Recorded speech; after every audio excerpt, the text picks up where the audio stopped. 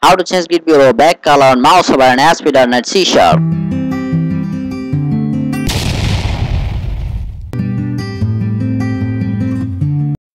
guys, this is my grid view.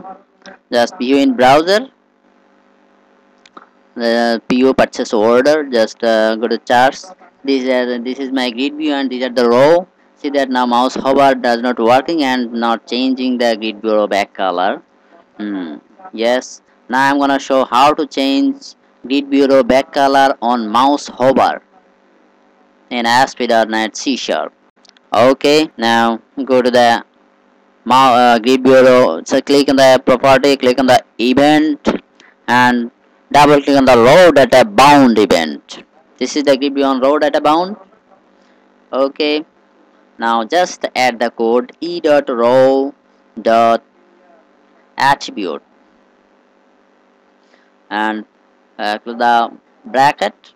Okay, now just write here on mouse hover.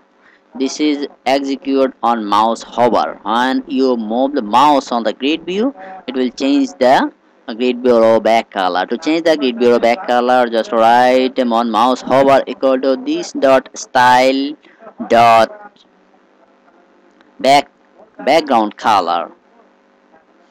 You must write this code exactly.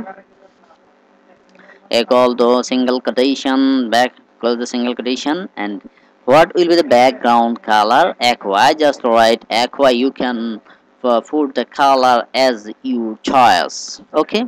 Now e.Row.Attribute and mouse out. First one is mouse over. Second one is mouse out. When mouse out from this cell, the color back color will be white. Now go to the browser. Okay, right click and view in browser. Okay, now charts the PO. See that now it's working, but on mouse out does not working. Let me check the code. I think it's problem in the code. I just copy paste, that's why it's making a sorry, it's mouse hour, not hour, mouse out. O-U-T. I just mistake and T. Actually in my video I frequently keep the error because of I want to show you what's error you can face and how to solve this error.